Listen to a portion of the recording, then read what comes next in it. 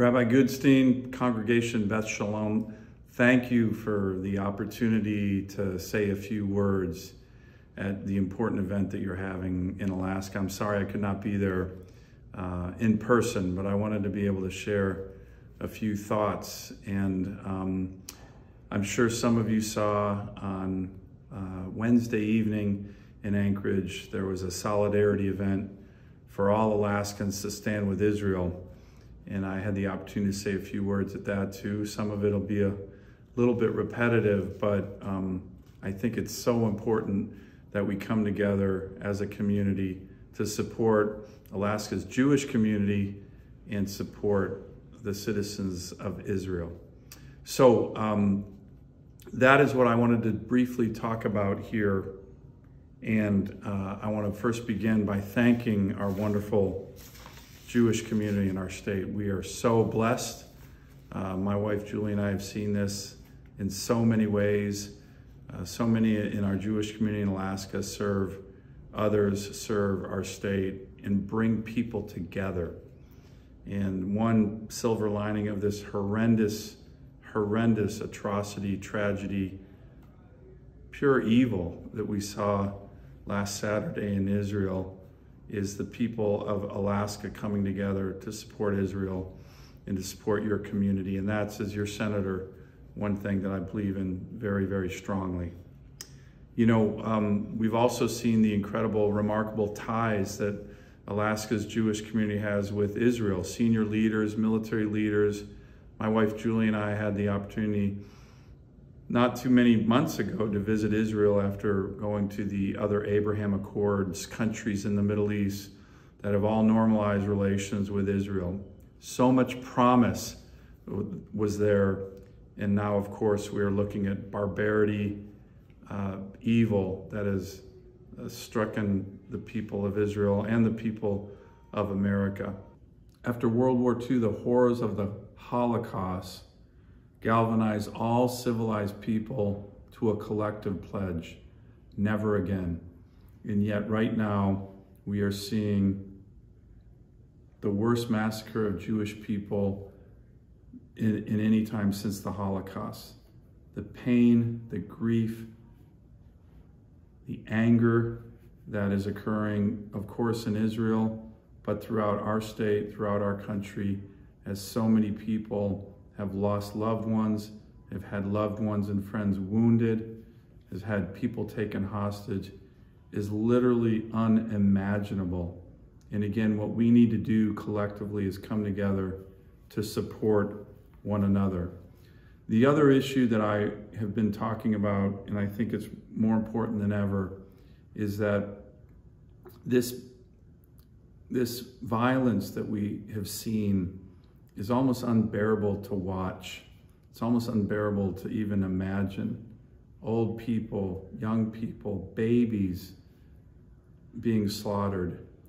And yet the world has to see it. The truth has to be known and has to be remembered. And this also has to be stated. There is no moral equivalence between a barbaric terrorist group committing these kind of savage atrocities against innocents in a nation fighting to defend its very right to exist. That kind of moral equivalence is unacceptable, and we all must say, no, there is no moral equivalence to that. We must also continue our relentless efforts to not only support Israel in its very difficult time of need. I recently had a phone call the day after this atrocity with our ambassador, the Israeli ambassador to the United States, Ambassador Herzog. Some of you may know that he visited our state this summer. We had great meetings, a wonderful dinner with him and his wife, but we will be supporting, and as your senator, I will ensure we have, our country is militarily supporting through intelligence to enable the Israeli IDF to do what it must, and that is to defeat and crush the Hamas terrorists. And here's why. They don't want peace. All they want is the destruction of Israel and to kill more innocent civilians. So the days ahead are going to be very difficult. I think we all need to pray for wisdom for Israeli leaders who will be making very difficult choices. And of course, the IDF soldiers who would be going into harm's way in very, very difficult military operations. I want to conclude by just mentioning again, thank you for the opportunity to say a few words.